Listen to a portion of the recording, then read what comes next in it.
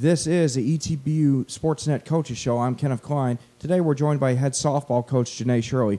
Coach Shirley, you traveled out to Belhaven last week and picked up 3 wins for the sweep. Why don't you recap that for us?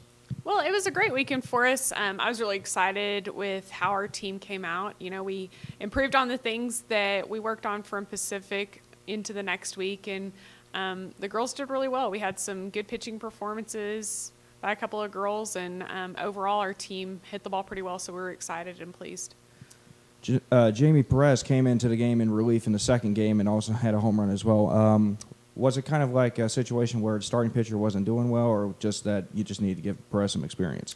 Well, no, Jamie, I mean, she threw a game for us against Pacific and did well, and she's definitely in the rotation for us. You know, Rocky had thrown a game, a complete game the day before, and so for us to you know, put another game on her shoulders was a lot to ask at that point early in the season. And, you know, she kind of ran out of gas, and so we brought Jamie in to, you know, help kind of finish that game. So it was good.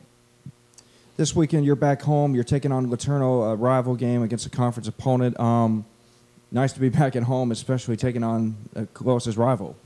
Yeah, we're excited. You know, LeTourneau, I think, is they always put up a good game against us, and I think we're going to have to play well, but we're excited to prepare this week for them and looking forward to being back at home. All right, Coach, thanks for talking to us on ETBU Sportsnet.